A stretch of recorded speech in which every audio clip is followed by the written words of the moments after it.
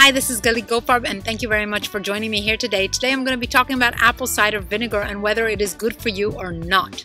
For centuries, apple cider vinegar has been used in cooking and as a popular home remedy. The ancient Greeks treated their wounds with it, while Greek physician Hippocrates recommended it as a treatment for colds, sore throats, and coughs.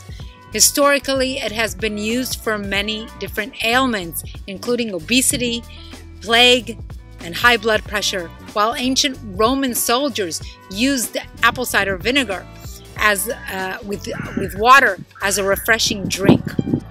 In the past couple of years, the popularity of apple cider vinegar has been steadily growing. So if you haven't already tried, you are probably contemplating trying some of the recommendations that you've come across. So here is my intake on apple cider vinegar. But before I expand on its usage and the pros and cons, let's establish what exactly is apple cider vinegar. Well, apple cider vinegar is mostly apple juice with an added yeast, which turns the sugar into alcohol inside the juice. And this process is called fermentation, and it produces the so-called mother, which is a combination of yeast and bacteria formed on the surface of the yeast, which is packed with probiotics. However, apple cider vinegar can be distilled, and which makes it clear looking without the mother, so to speak. And it may be the one that you're most familiar with. It's the one that's most sold in shops. Regardless of the type, it doesn't have to be refrigerated, and it can last for a long time outside your refrigerator. As for nutrition, it contains 0 calories per tablespoon, no carbohydrates, fats, fiber, or protein. Now let's look at the facts. Well, apple cider vinegar is considered beneficial for a few things. Let's go over them and see whether they are really beneficial for these. The first one is weight loss. It is believed that drinking a small glass of apple cider vinegar before eating leads to weight loss. And there is some evidence to back this up. For example, one Japanese study compared a group of people who drank apple cider vinegar to people who did not drink it and watch them over the course of 12 weeks. And at the end of the study, the researchers found that the group who drank the apple cider vinegar lost more weight compared to the placebo group. However, this and other studies on the subject do not provide compelling, reliable research for weight loss because study groups are small and studies are short-term.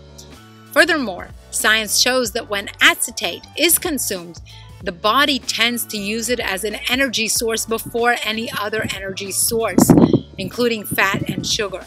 So that is something that you want to consider. The second benefit that apple cider vinegar is known to be helpful for is reducing cholesterol. 2 studies, one from 2012 and another from 2018, found that consuming apple cider vinegar could help reduce total cholesterol, triglycerides, and LDL cholesterol. The study also showed that it doesn't take long to take this effect. However, one of the functions of the liver is to break down cholesterol. And if the liver is not working properly, it will lead to cholesterol buildup in the body. And the liver becomes irritated when we consume vinegar consumption regularly. It has even been described that the liver becomes pickled, like pickled cucumbers, when we consume too much vinegar. So that is another thing to consider. Also, regarding heart disease risks, apple cider vinegar is high in alpha-linoleic acid, which has been shown to reduce the risk of heart disease in women.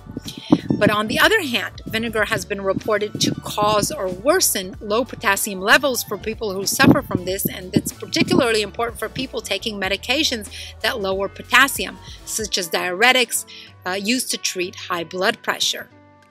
Also, apple cider vinegar is considered beneficial for improving blood sugar levels.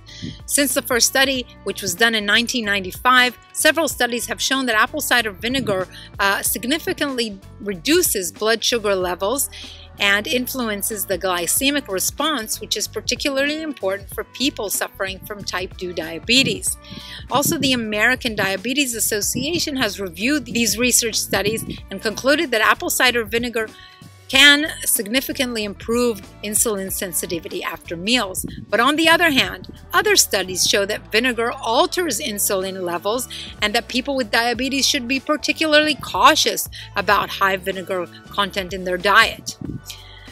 Let's talk about the other risks. Since apple cider vinegar is acidic, it is recommended to be diluted with water to avoid tooth erosion. Otherwise, vinegar can damage tooth enamel, also harm your throat and upset your stomach when sipped straight from the glass. Consuming it as a component of vinaigrette, which is salad dressing, is a slightly better way to consume it. On the other hand, vinegar can be great as a natural cleaning material for dentures.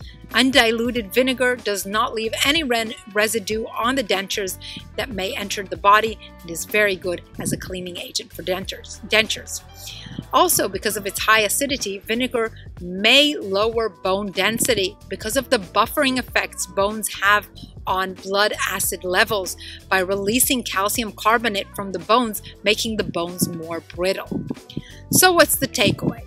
To conclude, there are some benefits to consuming apple cider vinegar. However, I certainly do not recommend regular consumption of apple cider vinegar as a treatment for anything, except perhaps as a topical treatment for external application to skin wounds, warts, and nail fungus because of vinegar's antifungal properties, which are good against nail fungus and great for cleaning dentures, as I said. Apple cider vinegar is definitely the best vinegar out of all the other vinegars, and if you really like the taste, you may add it to your salad dressings, but definitely not on a regular basis. And I do recommend consuming freshly squeezed lemon juice instead on your salad dressing. So I hope you liked this video. If you did, give it a thumbs up. I hope it was helpful. If you like this content, please subscribe to my channel and ring the notifications button for notifications every time I upload a new video. Please also visit my website, thegorilladiet.com, for anything to help you improve your health and wellness and get you to a better level. Thank you very much for joining.